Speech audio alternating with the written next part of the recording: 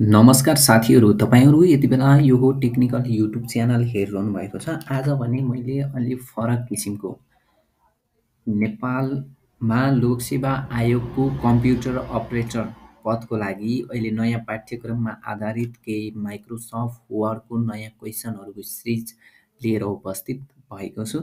साथीहरू, तपाईँहरू यो च्यानलमा नयाँ हुनुहुन्छ भने कृपया च्यानललाई सब्सक्राइब गर्नुहोला। यति मेहनत गरेर भिडियो बनाएको छु, एक लाइक अवश्य गरिदिनु होला। माइक्रोसफ्ट वर्डको मैले आज तपाईँहरूलाई 10वटा क्वेसनहरू, एकदमै महत्त्वपूर्ण 10वटा प्रश्नहरू लिएर उपस्थित भएको छु। एमसिक्यू क्वेसन रहेको छ साथीहरू। अहिले नयाँ पाठ्यक्रममा आधारित एमसिक्यू क्वेसन माइक्रोसफ्ट वर्डको हामीले कन्टिन्यू सिरिजहरू लिएर उपस्थित हुनेछौँ। अहिले हामीले नयाँ माइक्रोसफ्ट वर्डको लिएर उपस्थित भएका छौँ। च्यानललाई सब्सक्राइब गरेर साइडमा रहेको बेल आइकन पनि दबाउनु भयो भने हामीले राख्ने भिडियोहरू तपाईँले छिटोभन्दा छिटो नोटिफिकेसन पाउनुहुनेछ। सुरु गरौँ। आज मैले प्र्याक्टिकल दुइटै तपाईँहरूलाई प्र्याक्टिकलमा पनि देखाएर र माइक्रोसफ्ट वर्डको केही क्वेसनहरू लिएर उपस्थित भएको छु। 10वटा क्वेसनहरू। साथीहरू, सुरु गरौँ आजको भिडियो। मैले यो यसमा समावेश गरिएको फाइलमा समावेश गरिएको पिडिएफ पनि तपाईँहरूलाई डिस्क्रिप्सनमा राखिदिएको छु लिङ्क। त्यो लिङ्कबाट डाउनलोड गरेर प्रिन्ट गरेर पनि पढ्न सक्नुहुन्छ। सुरु गरौँ साथीहरू आजको भिडियो। साथीहरू ध्यान दिनु होला। The ability to combine name and address with a standard document is called भनेको छ। The ability to combine name and address, नाम र ठेगाना कम्बाइन गरेर हामीले स्ट्यान्डर्ड डकुमेन्ट बनाउँछौँ भने त्यसलाई हामी के भन्छौँ? मेल मर्ज भन्छौँ। ध्यान दिनु होला। डकुमेन्ट फर्मेटिङ भएन। यो डकुमेन्ट फर्मेटिङ भनेको बोल्ड, इटलिक, होइन, अन्डरलाइन, बोर्डर, यी कुराहरू हुन्छ। डाटाबेस म्यानेजमेन्ट यो एमएस वर्डको कुरै परेन है। अनि फर्म लेटर भनेको छ, यो पनि भएन। अब हाम्रो यसको एन्सर रहेको छ मेल मर्ज। अब साथीहरू, मैले यहाँ तपाईँहरूलाई मेल मर्जको बारेमा यहाँ देखाउने भएँ। मेल मर्ज तपाईँले देख्न सक्नुहुन्छ। सरी, मेरो माइक्रोसफ्ट वर्ड खुलेको छ। अब साथीहरू यहाँ जानुभयो भने तपाईँ मेलिङमा यहाँ मेल मर्ज भन्ने देख्नुहुन्छ है। मेल मर्ज, यो मेल मर्जबाट हामीले एड्रेसहरूलाई, नेम र एड्रेसहरूलाई कम्बाइन गरेर गराउन सक्छौँ। यहाँ लेखेको छ you can insert field such as a name or address which word will replace automatically with information from a database or contact list for each copy of the form letter भनेको छ। एउटै किसिमको लेटर लेख्नु पऱ्यो भने हामीले सबै धेरै ठाउँमा पठाउँछ, डिफ्रेन्ट व्यक्तिहरूलाई पठाउनु छ र सेम प्रकारको लेटर छ भने मेल मर्जको युज गर्न सक्छौँ। अब यो क्वेसन पनि सोध्न सक्छ, मेल मर्जभित्र के हुन्छ? Letter, email message, involves, labels, directory, यो कुराहरू पनि ध्यान दिनु होला। अब साथीहरू फेरि अर्को क्वेसनतिर लागौँ। यसमा क्लियर हुनुभयो होला। अर्को क्वेसन रहेको छ, which enable us to send the same letter to different person. ल हेर्नुहोस् है, एउटै चिठी फरक पर्सनहरूको लागि पठाउनु पर्छ भने, पठाउनु छ भने त्यसलाई हामी पनि मेल मर्ज भन्छौँ। म्याक्रो भनेको नि भएन, टेम्प्लेट नि भएन, नन अफ द एबभ भएन, mail merge. A word processor would most likely to be used to do. A word processor would most likely be used to do.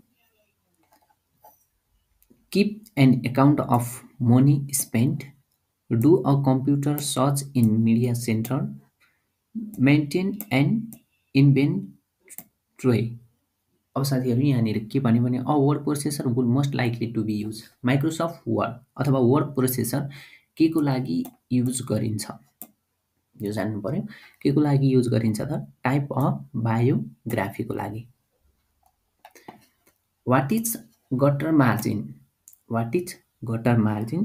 Margin that is added to the left margin when printing. Margin that is added to the left margin when printing, यो होइन। Margin that is added to right margin when printing, यो पनि होइन।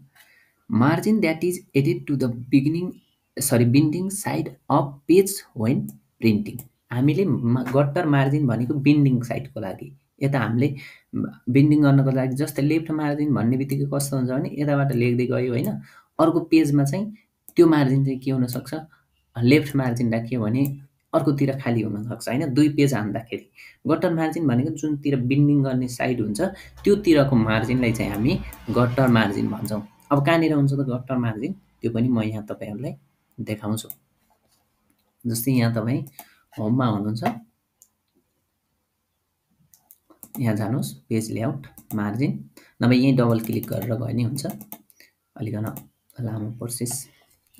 यहाँनिर gutter भन्ने छ ल हेर्नुहोस् है, गट्टर मार्जिनमा तपाईँले कति राख्नुहुन्छ, 2, यहाँ 2 राख्नुभयो भने अब गट्टर मार्जिन यहाँ हेर्नुभयो, यहाँ गट्टर मार्जिन है, यो बिन्डिङ साइड हो। अब जस्तै मैले यहाँ केही टेक्स्टहरू ल्याउँछु होइन, यसलाई हामीले तलसम्म कपी गरौँ है,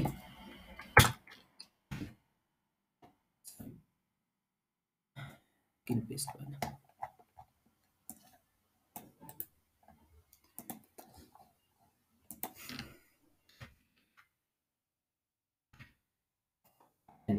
यो चाहिँ बिन्डिङ साइड हो है, दुईतिरकै बिन्डिङ साइडमा चाहिँ हामीले योलाई बुझ्न सक्छौँ। अब साथीहरू यहाँनिर के हुन्छ त, अब यो हेर्नुभयो, यो हामीले गट्टर मार्जिन भयो। गट्टर पोजिसन पनि सोध्न सक्छ कहिले कि, गट्टर पोजिसन लेफ्ट र टप हुन्छ, दुईवटा हुन्छ, लेफ्ट र टप। यहाँ प्रिभ्यू पनि देखाएको छ ल हेर्नु, गट्टर मार्जिनको प्रिभ्यू यस्तो हुन्छ साथीहरू, यो बुझ्नुभयो होला गट्टर मार्जिनको बारेमा पनि।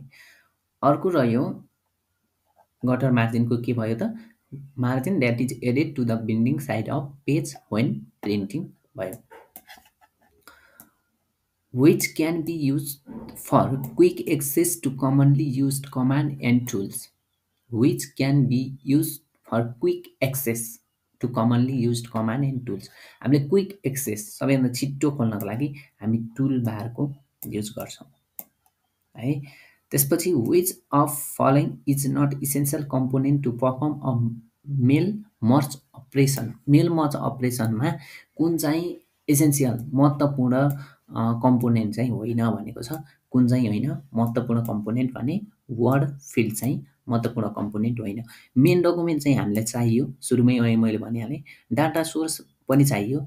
यहाँ साथीहरूलाई म देखाउँछु, जस्तै मैले यो चिठी पठाउनु छ भने यो मेन डकुमेन्ट हो, यो मेन डकुमेन्ट हो। जस्तै यहाँनिर मैले यो धेरैजनालाई पठाउनु छ भने डाटा सोर्स चाहिँ चाहियो।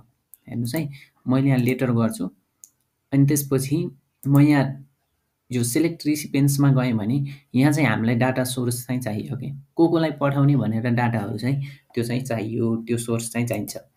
त्यसपछि मर्ज फिल्ड पनि चाहियो, कुन फिल्ड चाहिँ मर्ज गर्ने भन्ने कुरा पनि यहाँनिर साथीहरूलाई म देखाएँ भने यहाँ त अहिले मैले यहाँ नगरेको भएर देखाएन होइन।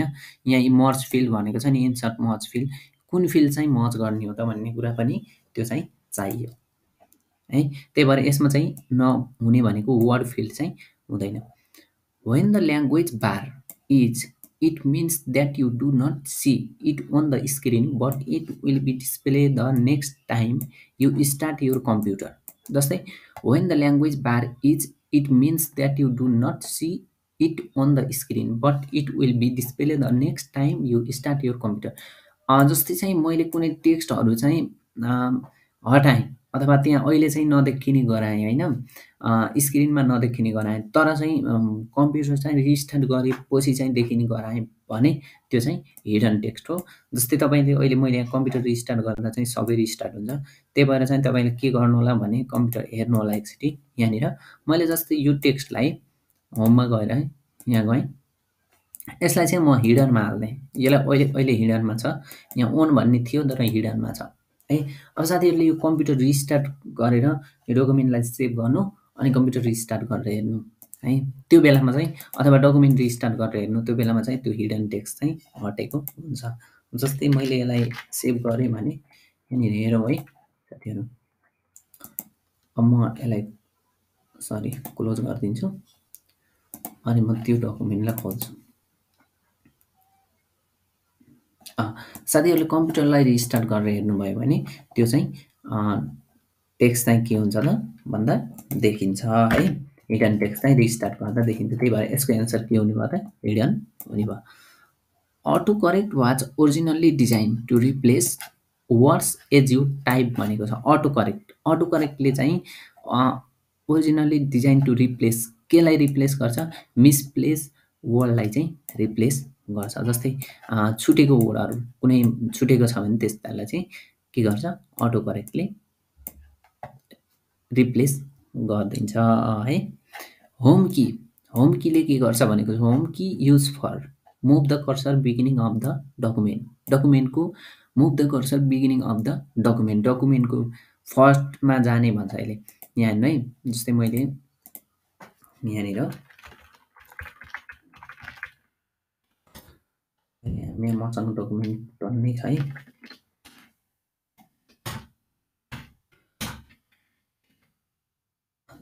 साथीहरू मसँग यदि छ डकुमेन्ट, अब मैले यहाँनिर ल 3 पेजमा पनि छ।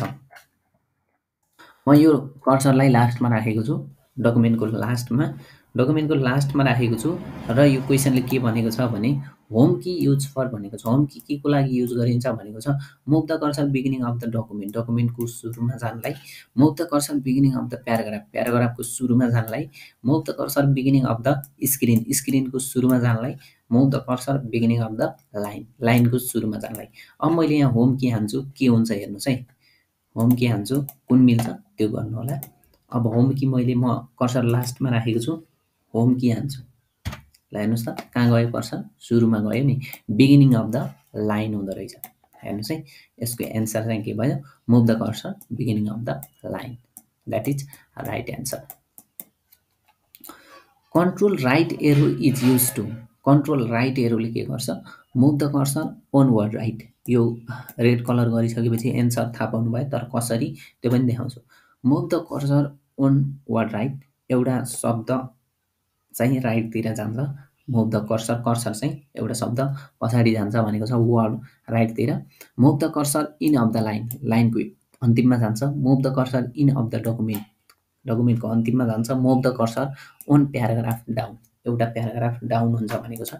अब हामीले यहाँ बसेर कन्ट्रोल राइट एरो दाब्छौँ। ल हेर्नुहोस्, एउटा वर्ड पर गयो, एउटा वर्ड पर है। अब यसैमा कन्ट्रोल लेफ्ट आइयो भने एउटा वर्ड लेफ्टतिर आउँछ है, लेफ्टतिर आउँछ। साथीहरू यति भयो। आजको भिडियो तपाईँलाई कस्तो लाग्यो? थ्याङ्क यू भन्न चाहन्छु, यति बेरसम्म भिडियो हेरेर साथ दिनुभयो। र यसको पिडिएफ फाइल मैले तपाईँलाई डिस्क्रिप्सनमा राखिदिएको छु, त्यहाँबाट लिङ्कबाट डाउनलोड गर्न सक्नुहुनेछ। सेट 2 हामीले बनाइसकेका छौँ र सेट 2 लाई मैले प्राइभेट भिडियोमा राखेको छु। केही समय अथवा अर्को दिन अपलोड गर्नेछु। सेट 2 को लागि पनि तपाईँले च्यानललाई सब्सक्राइब गरेर साइडमा रहेको बेल आइकन दबाउन नबिर्सनु होला। हामीले नयाँ पाठ्यक्रममा आधारित माइक्रोसफ्ट वर्ड लगायत सबै नेपालको संविधान हैन, जे पाठ्यक्रममा छ त्यो कुराहरू कम्प्युटर अपरेटरसँग सम्बन्धित कुराहरू लिएर आउनेछौँ। पहिला हामीले माइक्रोसफ्ट वर्डलाई सकाएपछि अरू क्वेसनहरूको बारेमा पनि हामीले यहाँदेखि तपाईँहरूमाझ लिएर आउनेछौँ।